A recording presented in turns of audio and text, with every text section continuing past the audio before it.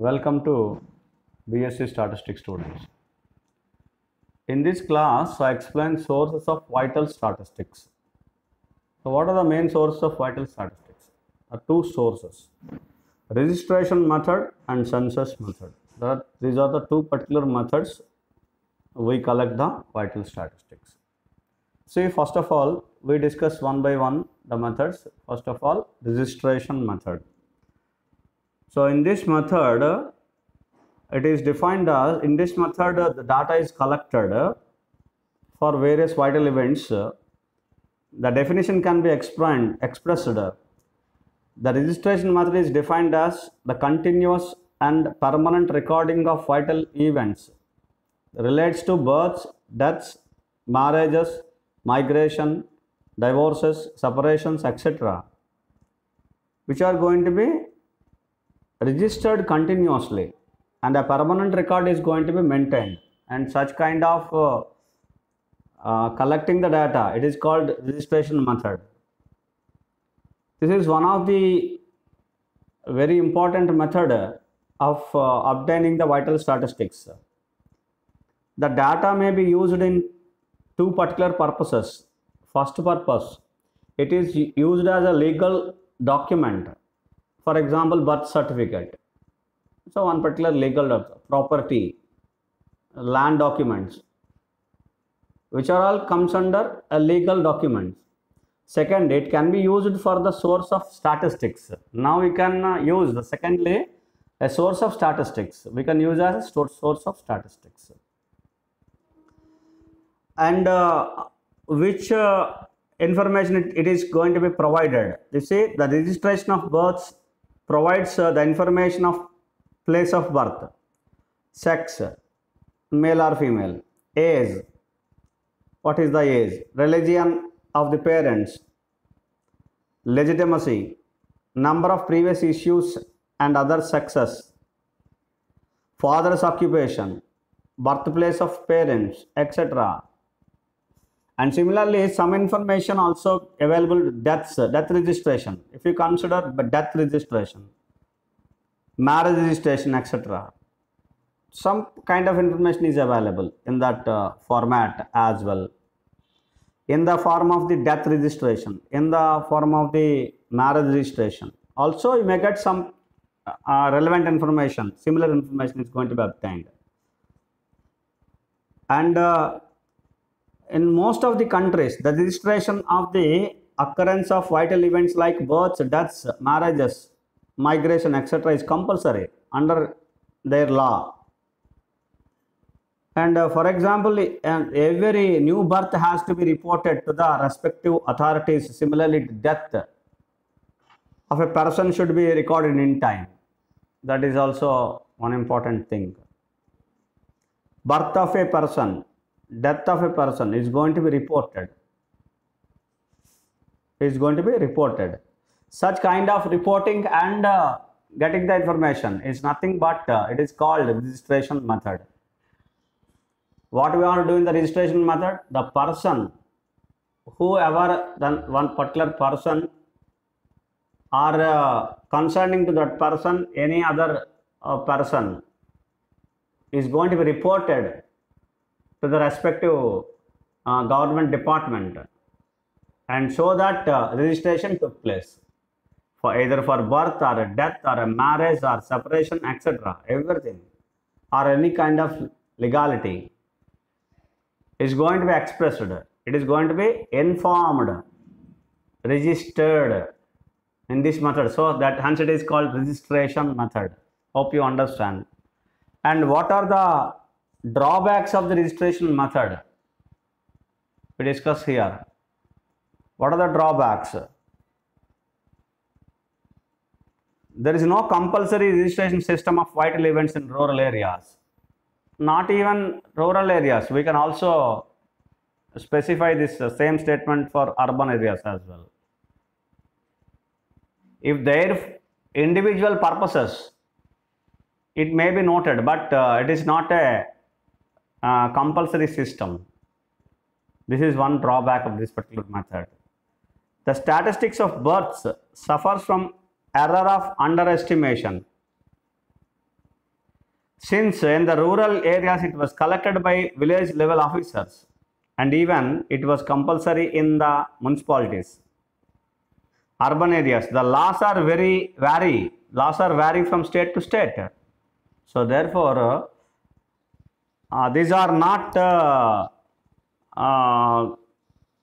going to be taken place.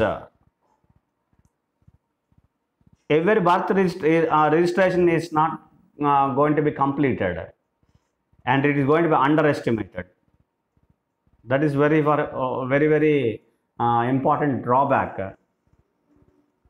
So everybody is not doing. That is what we can simply conclude, that every person has to register, but it's not going to be, this particular process is not going to be done, right? Next, the statistics of deaths is also not reliable, since due to non-availability of qualified doctors in villages, and hence the cause of death remains undiagnosed. So what is the cause of death? So that medical facilities are going to be improved. That is the reason why we are taking the reason of the death. So it is not going to be done properly. That is what another kind of drawback of this registration method. The purpose is not surviving. There are no proper records about the age of mothers at the time of marriage, at the birth of first child and other children in our country. So whatever the previous issue of the female is not going to be registered properly. So therefore, there is another problem of registration method. It's another drawback. This is another drawback. The religious customs of Hindus, Muslims, Christians are also obstacle to register their marriages. Marriage is also not going to be registered properly because of many reasons, many customs of the various religions. So therefore, in India, a separate organization should be set up to collect the data of vital events completely and systematically. To achieve this, the registration of vital events like births, deaths, marriages, etc. made compulsory. We must insist them to register compulsory. That is very important. And uniform in the entire country. And it should be uniform from one state to another state. It should be uniform for all the states in the country, the entire country. This is what the first method, registration method. Come to the second method. It is called census method. You see, this is what census method. It is one particular usual method which is conducted for every 10 years. Every 10 years, the population, the census is conducted in regular intervals of time, usually for every 10 years. A census means a complete enumeration of the population. Complete enumeration of the population of the particular area under study, and collecting information from all the individuals regarding age, sex, marital status, occupation, religion, and other social and economical conditions. Social and economical conditions. Based on the socio-economic condition, they prepare a set of questions and then they gather the information regarding all the individuals living in the country, living in a particular region or living in a particular region. So in India, census is conducted for every 10 years. The latest census was conducted in 2011. In 2021, it is going to be conducted because of some reasons. Maybe it is running, so information is not clear. And drawback of the census method. The main drawbacks of the census method is that it provides vital statistics only for the census years. That is very important drawback.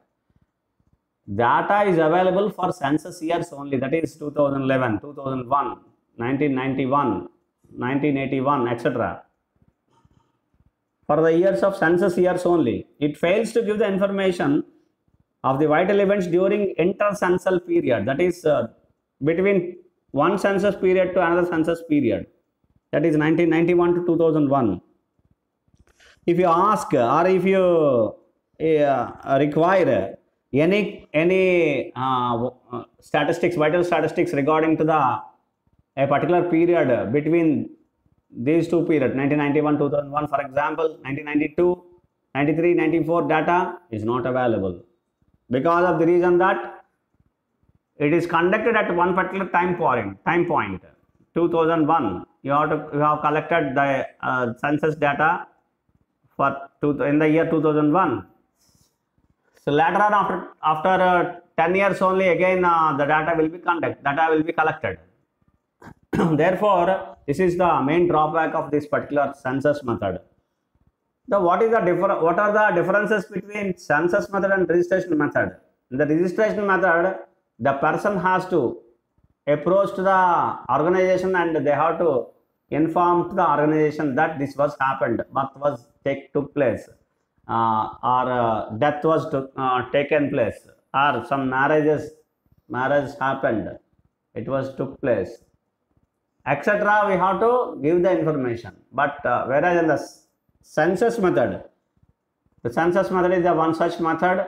They come and collect the data. That is usually called enumerator or investigator. They come and collect the data, and such kind of collecting the data is known as in the census method. The method of collecting the data is census method. Hope you understand. This is what registration method and census method, the two important sources of vital statistics. Thank you. Thank you very much.